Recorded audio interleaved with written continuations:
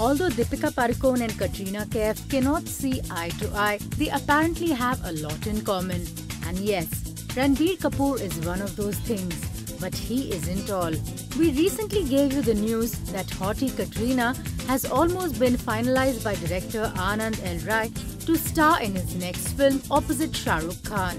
But there were rumors sometime back that before the movie was offered to Kat, it went to her arch rival Deepika, as Rai was keen on getting her together with Shah Rukh once again. Sadly, Miss Padukone turned down the project to concentrate on her budding Hollywood career at the time. But the tables have turned now. Ever since the Bajirao Mastani actress got to know that it was Katrina who has been roped in for the project, she started calling Anand L. Rai and demanded why he did not ask her to star in the movie again.